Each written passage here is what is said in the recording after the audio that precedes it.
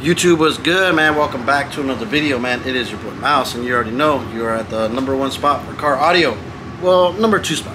You know, we're getting there. Anyway, man, thank you for tuning in. Thank you for coming to another video. If this is your first time returning viewer or anything, man, you're at the right spot to get some good car audio information. But anyway, so let's jump right into the information about today's video.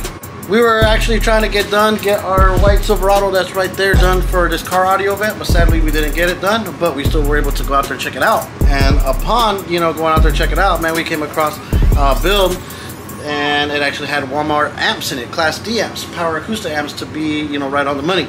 And as you can see from this quick cutaway, this is the information that Walmart provides for that amp. It is a power acoustic, I think 2000 watt Class D amp for only $109. You know, that's fairly cheap, you know, good price for that amp. And plus, I personally got to hear what those amps did with some subwoofers, and guess what, man, that thing was beating. Not the loudest thing in the world, but anyways, man, it did its job, man. That thing was, you know, hitting some mean, decent lows. You know, shout out to that guy if he ever watches this video or anything, man. Listen, that car sounded pretty good. He's a perfect example of staying in your lane, being able just to put in your vehicle what you can afford. Not saying that he couldn't afford no other amps, but he went with a certain plan. He stuck with it, man, and it worked. You know what I'm saying? We're pretty sure that there's other greater amps or everything, blah blah blah. But listen, these amps did did its thing. You know what I'm saying? 3 of those 2000 watt amps, man, that's $300. Man, he had some batteries connected to him and everything, and that thing got down. You know what I'm saying? You are fixing to watch the videos from that quick clip from right there.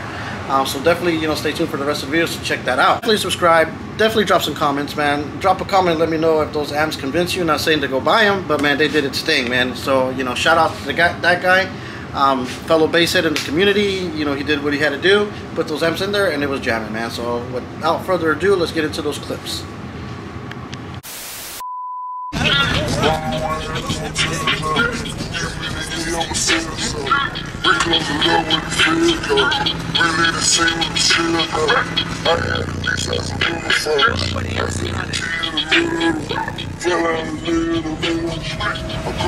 What the fuck?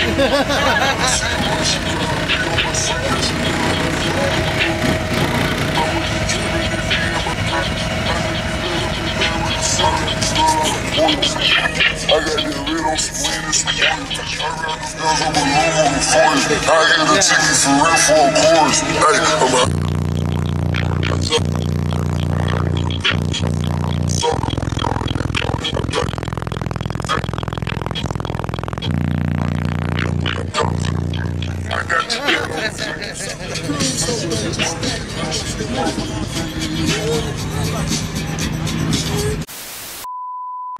Let me know in the comments what you think about that video, man. I think it was pretty good. I was there personally. I heard it. I seen it. No hidden amps, no nothing. Man, that thing got down. You know, what can I say? Everybody chooses or has their preference on amps. That was that guy's. There's a reason why he probably chose to go with that.